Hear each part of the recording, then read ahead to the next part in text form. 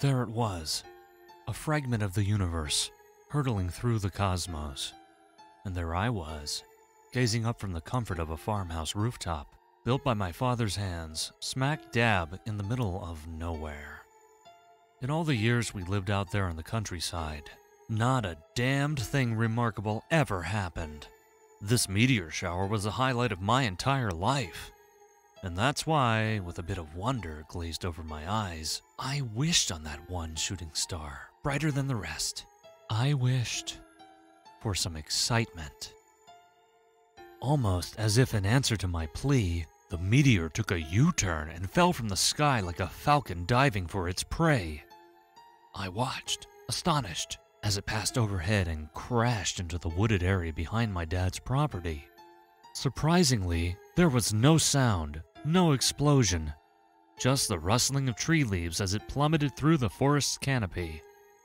To make matters more peculiar, I swear I saw a red glow emanating from the crash site, however faint. After the initial shock wore off, I climbed down from the roof and raced into the woods as fast as my scrawny legs would allow. I had a rough idea of where the thing landed, so I darted in that direction, hoping I could take home a chunk of space rock as a souvenir to show my father. If I was lucky, it would be a treasure thrilling enough to keep him from getting mad that I went off into the woods by my lonesome. I could only hope. Eventually, I came to a small clearing where the moonlight gently caressed the earth, granting me a somewhat clearer picture of the flora and fauna around me. I noticed many small animals frantically scurrying north for no discernible reason. I surmised that the meteor's landing frightened the wildlife nearby, so I decided to head off in the opposite direction. Sure enough, after maybe 10 more minutes of my impromptu hike through the wilderness, I came upon the source of the mysterious glow I'd seen before. It was no meteor. There, sitting in a small depression in the ground, was a metallic pod of sorts, complete with a blinking beacon protruding from its surface like an antenna. The craft itself was spherical and at least twice my height. I'd never seen anything like it before.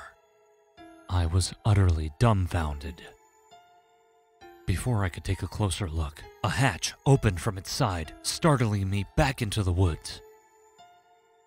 With a racing heart, I scuttled behind the nearest tree.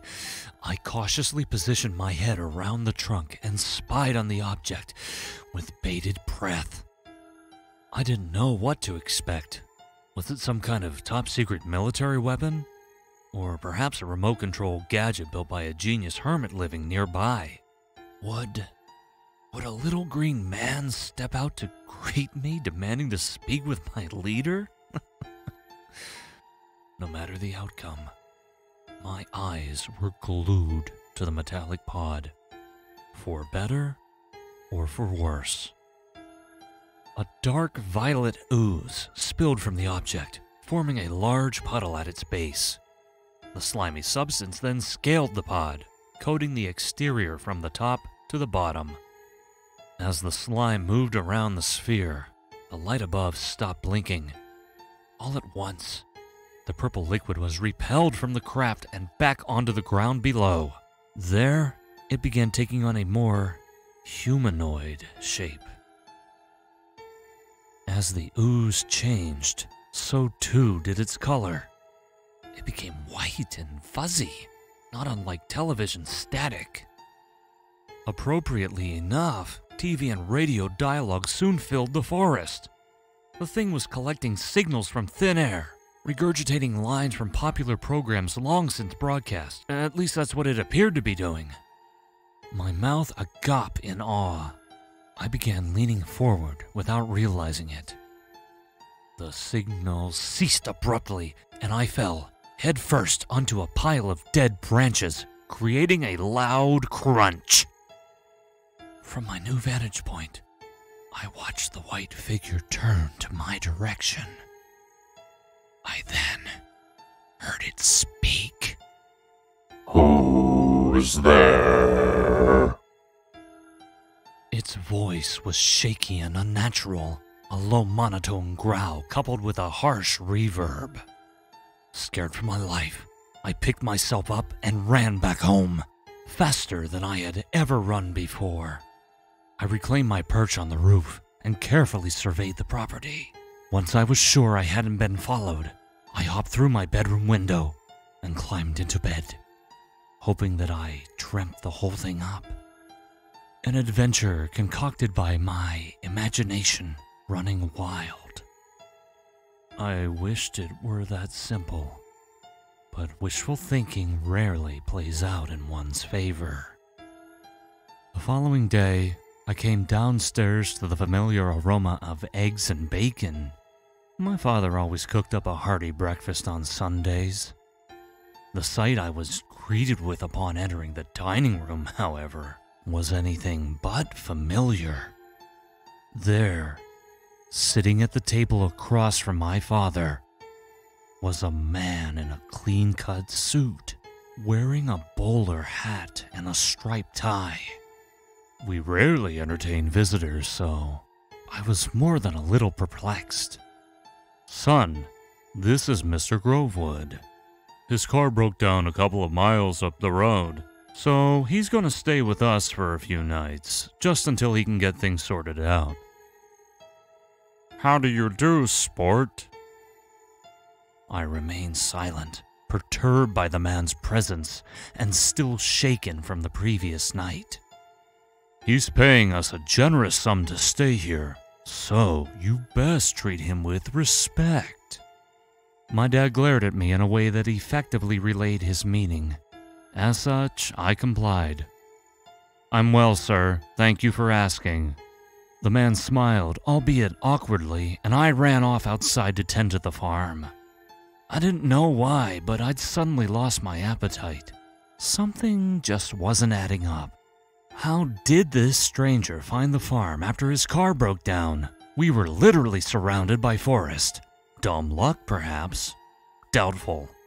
I was beginning to feel that his appearance the day after that thing landed in the woods wasn't a mere coincidence. But this wasn't a theory I had enough nerve to explore. After all, I had already convinced myself that the previous night's events were nothing more than a bad dream. The man would be gone in a few days either way, so I tried not to dwell on it.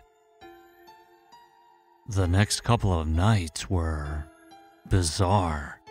Mr. Grovewood attempted to watch a sitcom with us while eating dinner, but his reactions were less than normal.